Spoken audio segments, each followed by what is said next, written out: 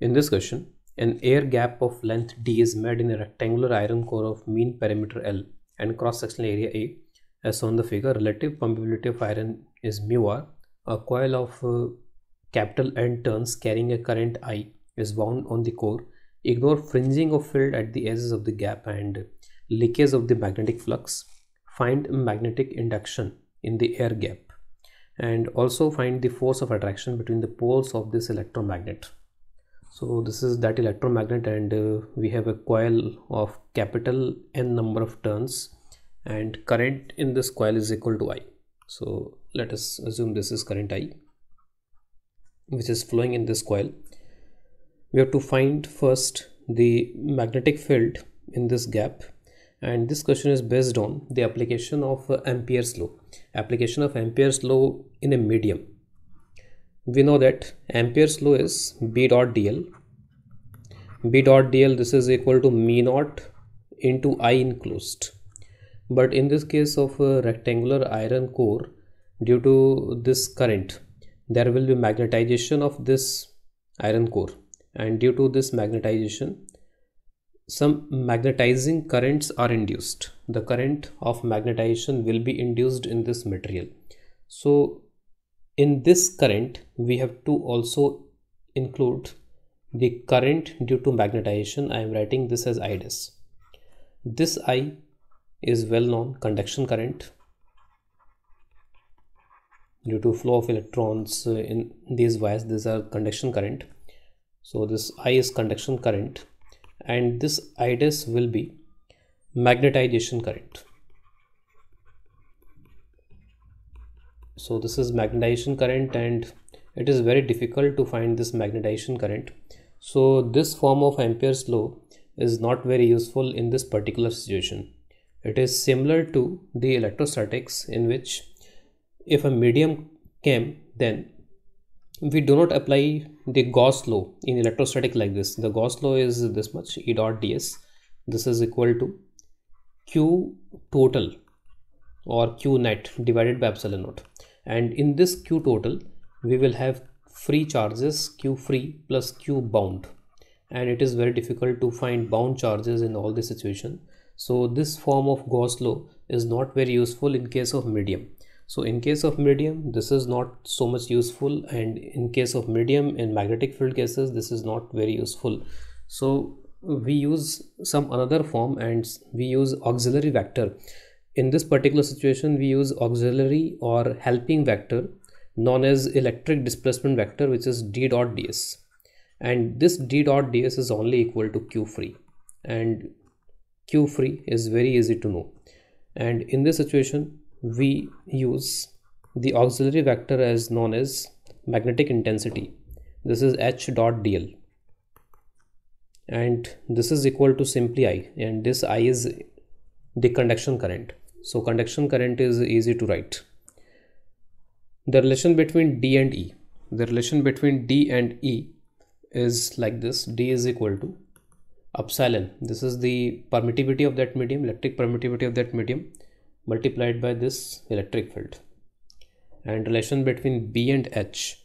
B is equal to the magnetic permeability of the medium, H. So B is equal to mu H, or we can write H is equal to B by mu.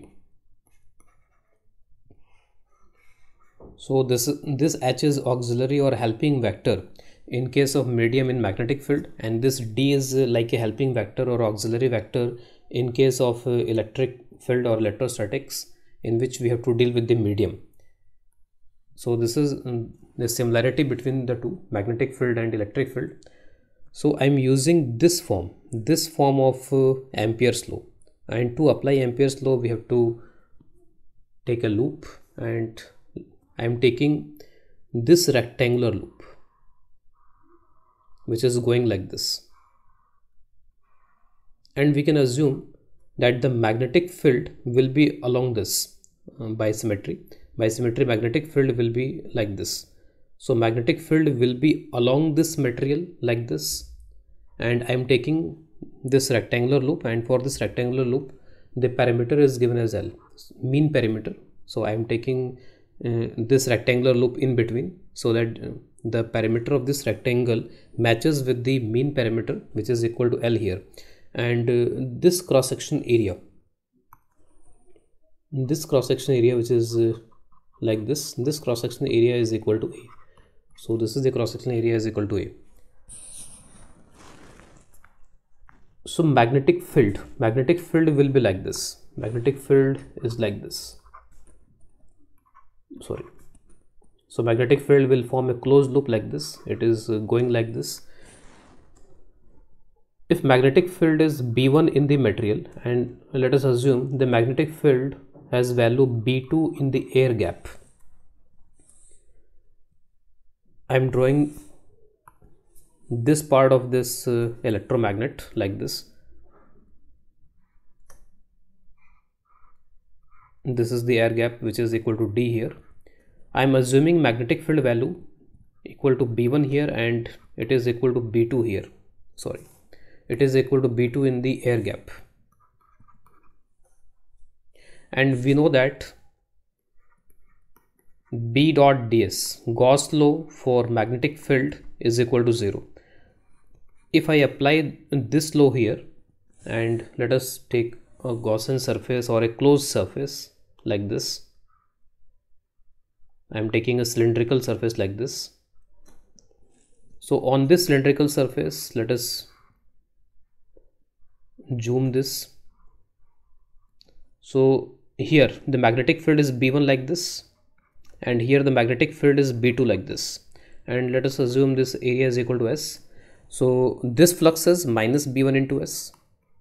I have taken the magnetic field along this, and this magnetic field is perpendicular to this area by symmetry. So this magnetic field will not have any tangential component by symmetry. So this magnetic field is perpendicular to this area. It is normal to the area. So B1 minus B1 into S, this is the flux through this surface of cylinder, and this is plus B2 into S, and obviously this would be equal to 0, and now B1 is equal to B2. So magnetic field is continuous. The value in the material and the value in the air gap of magnetic field will be equal, but obviously the value of H is not equal in material and in the air gap.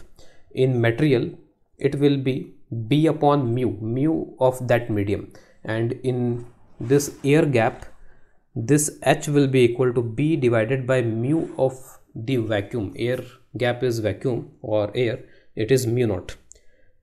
So H is not equal in medium and air gap, and magnetic field is equal. It is throughout equal. It is continuous.